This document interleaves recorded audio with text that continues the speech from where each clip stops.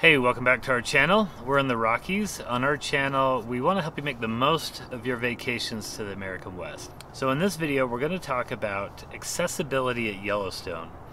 This is a topic that we've received a few requests and comments on our channel, and you know, it's a big deal to us. My wife and I, we both work with people with disabilities. So I'm going to talk about Yellowstone, maybe try to answer some questions that you might have about getting around and what you can do and what you can't do at Yellowstone. You know, in my opinion, the national parks are really laid out in layers. There's kind of just a beginning. The most basic layer is just the ability to drive around and see some amazing things. Just about all the national parks have their roads designed to where you can really get a lot of enjoyment just by driving through them. And that's kind of the most basic layer, and then there's kind of a second layer where you can get out and see some of the main sites. They're usually pretty close to the road. You don't need to be hiking great distances to get to them. And then there's kind of a third layer for people who are a little more hardcore, who want to get off the beaten path, get away from the crowds, and see some incredible things. So I think you can really enjoy the national parks just about any stage that you're in. In this video, I'm going to cover some information mostly obtained from Yellowstone's accessibility guide, which is on their webpage, and I'll give you the highlights of that. And then at the end, I want to give you my opinion on the places that you should see depending on your level of ability, okay? Now I have in the description a bunch of links. I have a link to the guide, the accessibility guide, and I also have a link to a map of Yellowstone. It looks like this. And on the map, it has some codes down here that may help you out a little bit. And so I would encourage you, if you're going there and this video helps you plan it, print that map off and take some notes as I'm going over some of these things, okay? So the first thing is the access pass. You're probably aware of this already, but if you have a disability, you can get an access pass. This is like the National Parks pass, like a yearly pass, but it's actually a lifetime pass, I believe. And it's for people with disabilities. It's free.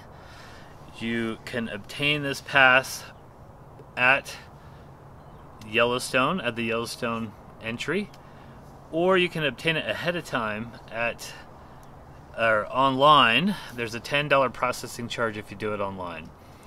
I have also put a link in the description to the places that you can obtain this pass. So basically any national park, but there's a bunch of different places that you can obtain this pass. So there might be one near you that you can obtain it without having to pay the $10 processing fee online. To get it, you have to prove your disability. So this could be something like a statement from a physician, a document issued by a federal agency such as the VA or Social Security Disability, or issued by a state agency like Voc Rehab. I don't think a handicap pass works. I think you need something more than just a handicap parking sticker, okay? Another thing to note is download the official Yellowstone app for your phone or iPad or something like that. They have on there a list of all the sites to see at Yellowstone, and if you click on it, you can scroll down and there will be a little section there on accessibility. So each site has a little accessibility option that you can kind of see, hey, does this look like something we're going to be able to go visit or not? This is laid out in much more detail in the accessibility guide, which is a 36-page document that I've linked to in the description. And then also on the Yellowstone app, you can click on the map and then click on the little filter button in the top right corner. And then you can click accessibility or wheelchair. Those are two options there that you can click on there, and it'll show you everything that has, you know, accessibility options or that has wheelchair accessibility there for you. So check out that app. That can help you plan your trip for sure. Okay, now one thing I want to emphasize about Yellowstone is that I believe it's really an accessible park, a very accessible park. So if you're kind of concerned about what you're going to be able to see or do because of your limitations, I don't think you need to be concerned. It's incredibly well laid out. The vast majority of the people that go to Yellowstone see it pretty much from the car, and from very close to the main road. So there are just a ton of things that you can do still if you have limitations. So like most services have accessibility options, like gas stations, for example, have call buttons that you can click on for somebody to come and help you out. There are 3 medical clinics in the park. All the restrooms are accessible except for at West Thumb, I believe. But there's Grant Village nearby that has restrooms that are accessible. The showers at the campgrounds, most of them I believe are accessible. So it's really a very friendly park, I believe, for people who have limitations. Wheelchairs. Let's talk about wheelchairs for a minute. I mentioned that it's an accessible park. Yellowstone is a very wheelchair-friendly place because many of the things that you're going to see are the geyser basins that have boardwalks. I mean, these are quite easy to push somebody around in a wheelchair, or if you have a motorized wheelchair, they're really pretty nice for the most part. I'll tell you a couple that aren't, but for the most part, that's something that you can do. Also, if you need to, you can get wheelchairs. You can get wheelchair loans from most of the visitor centers, including Old Faithful. And I think this would be probably a very good idea to do at Old Faithful or at the Grand Canyon of the Yellowstone. You can get a loan from the visitor centers there that will help you see more of those areas. There's a lot to see in those areas, so that'd be a good idea. And then you can rent a wheelchair at all 3 of the medical clinics. So if you needed to rent one for other places in the park that you're going, you can do that as well. That's an option. If you need audio, like if you need sign language interpreters, these are available for the ranger programs with 3 weeks notice. And I'll put some information in the description. All this is in the Yellowstone Accessibility Guide, so they have a phone number to call if you need, or if you would like an interpreter for a ranger program. That might help you enjoy your trip much more to get that lined up ahead of time. Visual, they have also some visual, if you have blindness or visual impairment, you can get a Braille edition of the park newspaper at the visitor centers. You can get the official park map and guide in Braille, or large print. If you need large print, they have those for you as well. You can also get audio descriptions of the large print versions. So again, check into those options if you need that. Let's talk about service animals real quick. Yellowstone allows you, the only service animals they allow are dogs that perform a function, more of a physical function, I guess. So basically like a guide dog or something like that.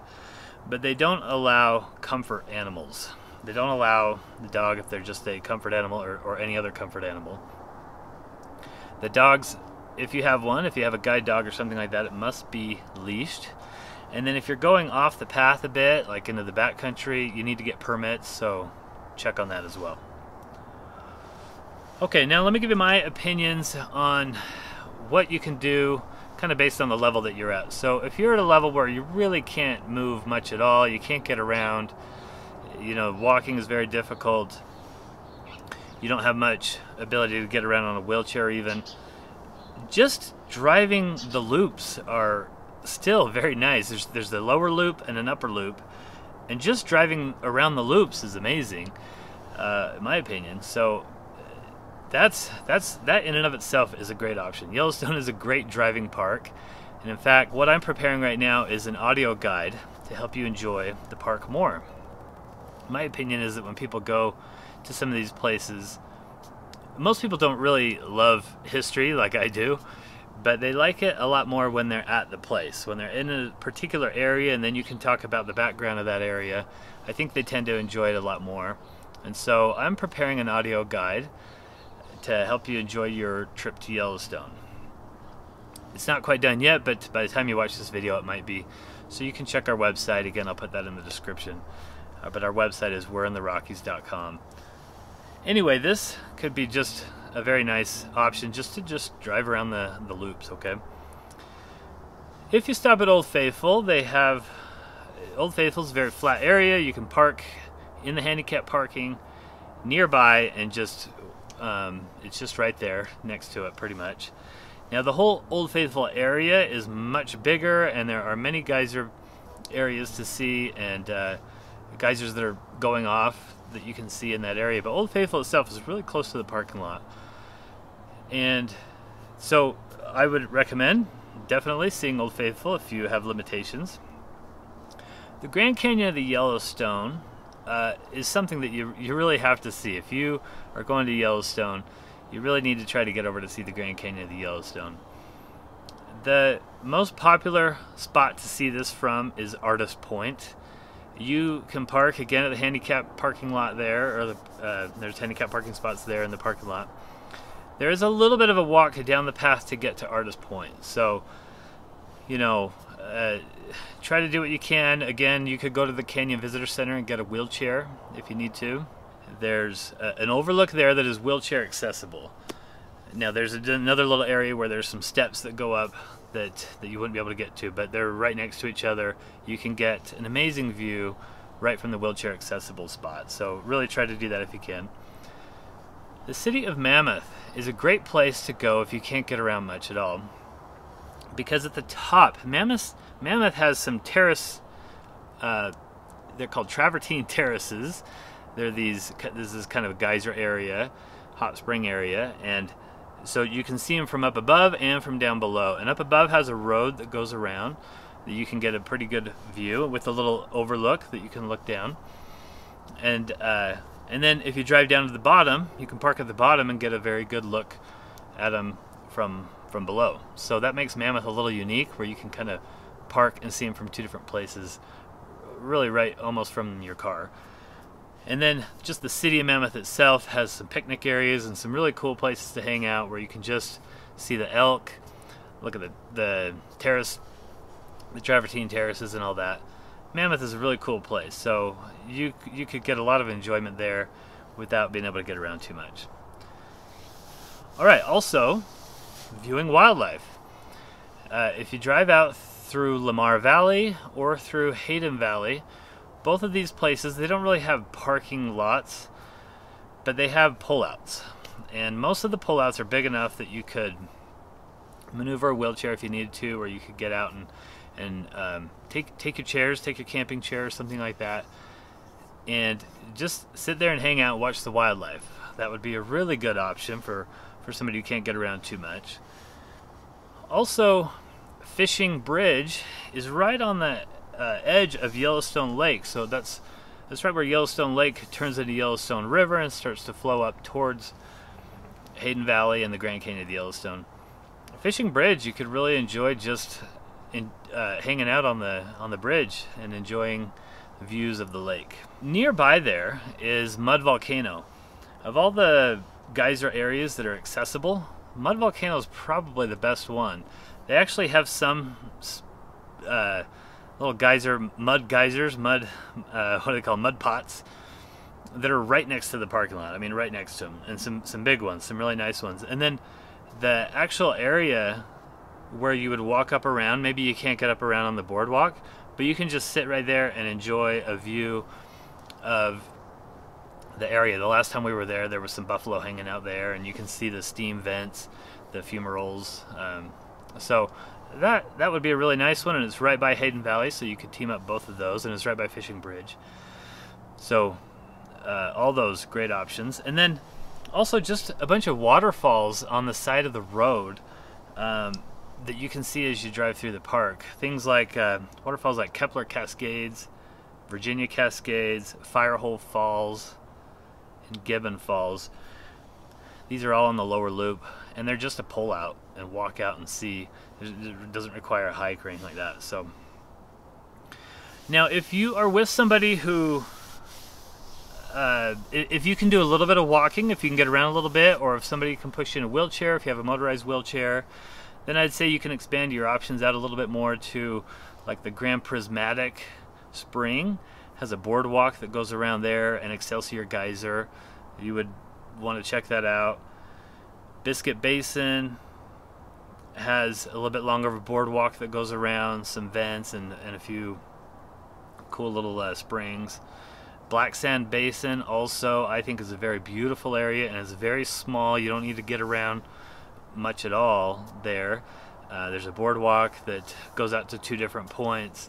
There's a little cliff geyser that goes off a lot of times. There's a river that flows through it. Beautiful area, Black Sand Basin. And then West Thumb is really popular hot spring area. It's right on the edge of Yellowstone Lake by Grant Village. And again, there's a little bit of a hills on that one with the boardwalk, so you'd probably need, again, either motorized or somebody to help you out. But that's really popular, and some beautiful deep blue springs right by the Yellowstone Lake there. And then I mentioned the Old Faithful area where you can get a loaner wheelchair if you need to, but Old Faithful, kind of close to the parking lot, you can see, but there's all these other areas there, so if you're able to, and they're very accessible. I mean, they're just a blacktop road that kind of goes out, or there's some boardwalks as well there too. And so if you have somebody, if you can get around on a wheelchair or something like that, definitely explore that area more than just Old Faithful. In our guides that we're putting together on our website, we're giving you instructions on how to do that, how to make the most of your trip, how to see the geysers that are going off. You can actually time it to where you can see geysers that are going off besides just Old Faithful. So check that out on our website too. Now, a couple of things not to do that I don't think are very good if you have difficulty getting around, if you have a wheelchair or something. Norris Geyser Basin, I love this area, but it's really not wheelchair friendly. The road, the little path leading to it is really broken up, and then once you get there, there's some real steep hills to get down into the basin, so I think that's probably something to avoid. Also, artist paint pots, really not a wheelchair friendly one. There is kind of a gravelly road that goes out there.